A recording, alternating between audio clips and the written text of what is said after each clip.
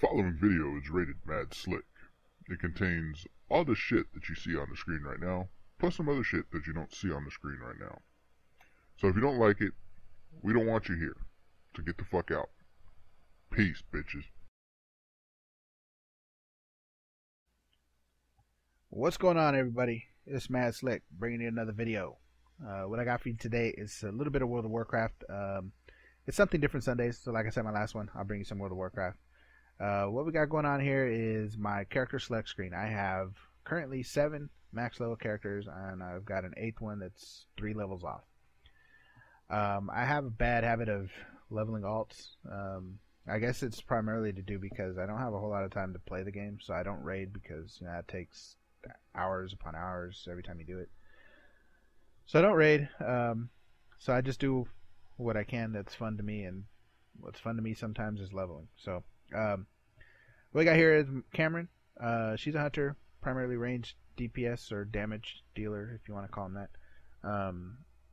They can tame animals, cats, bears, things like that. If they're spec'd into it, they can tame exotic animals such as rhinos and corehounds and spirit beasts and chimeras and craziness.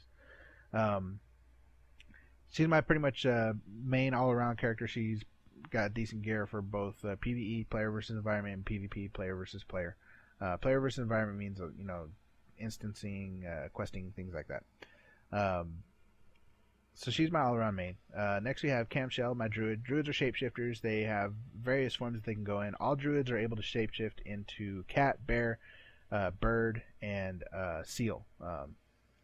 Cat is primarily melee DPS or damage. Bear is primarily tank. Bird is flight form, which allows you to fly around, and seal is underwater form, which allows you to swim faster underwater and not have to worry about breathing. Different specs. Druids are the only class that have 4 specializations. They have technically 4. They have restoration, which is what she is right now, which means she can heal and all that kind of stuff. Restorations also get the ability to change into a tree of life, which is like an ent that augments their healing abilities. If you go balance, you can become a moonkin or boomkin, as they're called, or a thunder chicken if you want to joke about it. Primarily spell damage, ranged. The giant chicken that shoots energy at you and kills you. If you go feral, this is where the 4th spec comes into place, because feral is kind of 2 specs in one. You can either be specking a cat or bear.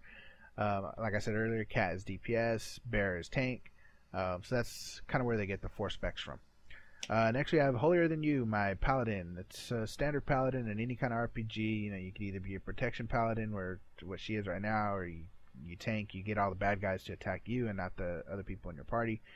You absorb damage, block damage, parry damage, dodge damage. Have a lot of health, high armor, things like that. You could also be Retribution, which is a melee DPS spec. She has a 2-handed mace that she beats the shit out of things with. Or you can be a Holy Paladin, which is a healer, which I've never had a Holy Paladin. I don't really like the way they heal, so it just never sat well with me. As you can see, she's doing blocking animations there.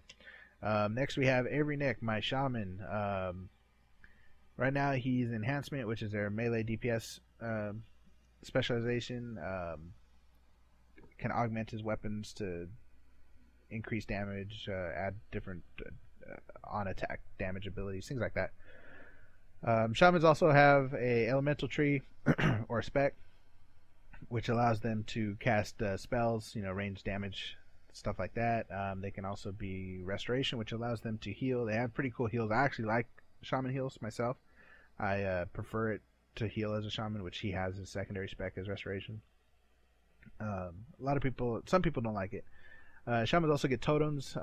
They have earth, wind, fire, and water totems. Each totem has a specific focus, so if you drop whatever water-based totem, it's going to heal or restore mana. Fire is going to be more destructive, earth is going to be more protective, and wind is going to augment your abilities more. So that's shamans. Next we have Unholier Than You, my Death Knight. Currently she's a dual-wield frost DPS spec, which means she's a beast. She doesn't have the greatest gear, but she really puts out the damage in that spec. She can also tank in blood spec. Death Knight tank using a 2-handed weapon to parry, dodge, or use their mastery ability, which creates a shield around them that absorbs all incoming physical damage up to a certain point. you never really do all three. You either do parry and dodge or you do mastery. So she's currently a mastery tank, which I prefer. Other people prefer parry and dodge. Neither one is better than the other. So that's Death Knights. Here's my warrior.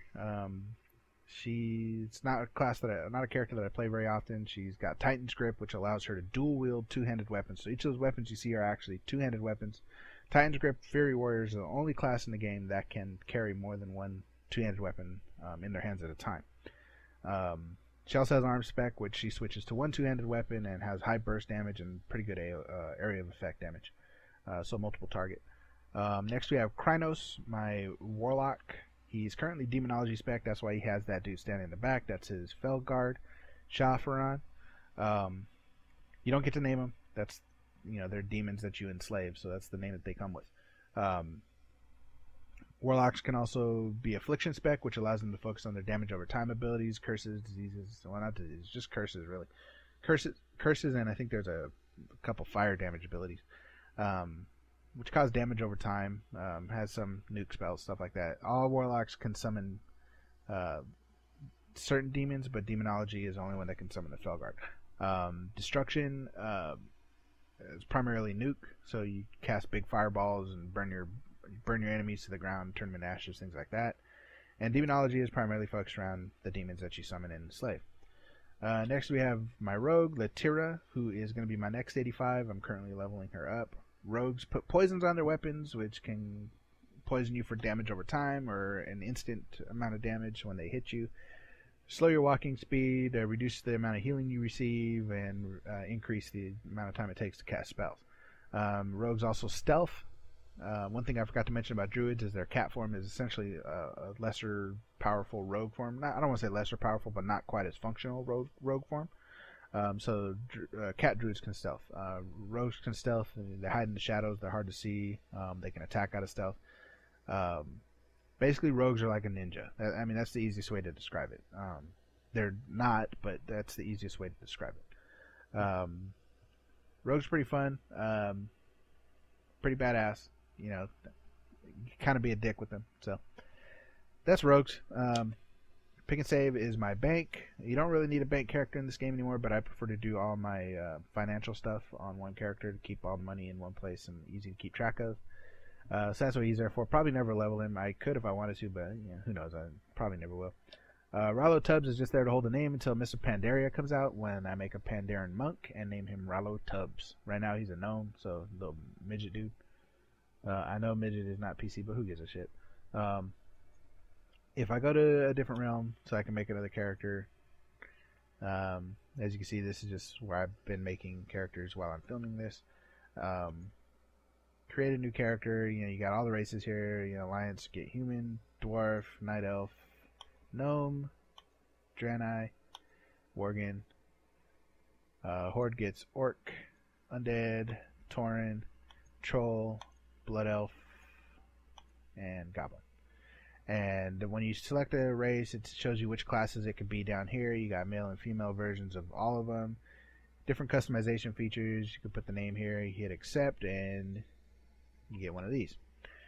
So that's World of Warcraft. If you liked what you saw, give me a like and a favorite. Drop me a comment letting me know if you want to see more, maybe specifically what you want to see. I do almost everything in the game except for raiding because I don't have time for it. So I do 5-man dungeons, I do battlegrounds, I do questing. The next video I do, if I don't have any specific requests, even if I do, I might put those onto the video after that. But the next video I do about World of Warcraft will be a little bit more in depth on characters. So I'll probably do a video per character where I log in and I show you what their abilities are, show you cool things about them. Maybe do a quest or a dungeon or something like that. Who knows? But that'll be the next video for World of Warcraft. But as for the next Something Different Sundays, it's probably either going to be Killing Floor or DC Universe Online, or if I get enough requests, maybe World of Warcraft. So that's it. I guess if you have any questions or whatever, drop me a comment, give me a like and a fave, subscribe, whatever. Otherwise, too bad, so sad. Fuck you, and peace out, bitches. Kiosk Entertainment.